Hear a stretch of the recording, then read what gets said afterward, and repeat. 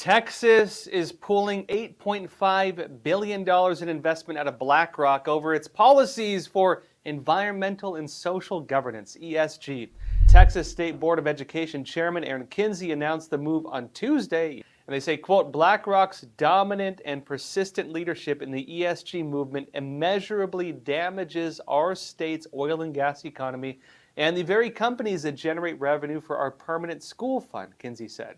In other words, they're forcing companies in some instances to fail, and they're targeting key industries and trying to tear down key industries. That's what the accusation is, at least. Because what just took place in Texas is part of a bigger push. You're seeing this not just there, but it's actually part of a trend. I mean, case in point, Florida pulled out of BlackRock back in 2022. Other states have been on this as well. This was Arizona for 2022, around the same time as Florida.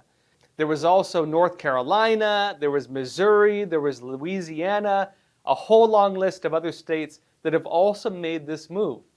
Different states, even some of the federal government money, even some businesses and so on, they're pulling out of BlackRock because the issue is coming to the surface that people don't want ESG anymore. BlackRock is one of the biggest advocates of ESG.